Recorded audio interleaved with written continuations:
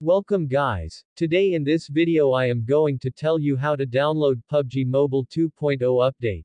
I will tell you 2 to 3 methods. If first methods does not work then try second. And if second does not work then try third. I will provide you a link that will be password protected. Password will be inside the video. You will get an alphabet after every second. Join all that alphabet to get the password. Without wasting any time, let's get started.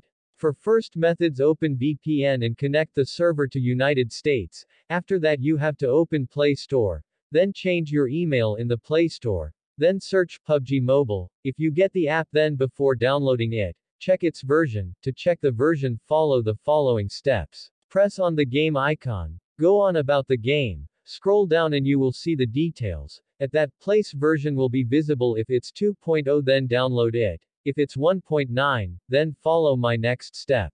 Click on the link I will provide you. Here it will ask you in which drive you want to download it. Select that drive. Once it get download, it will ask for a permission for installation. Allow it.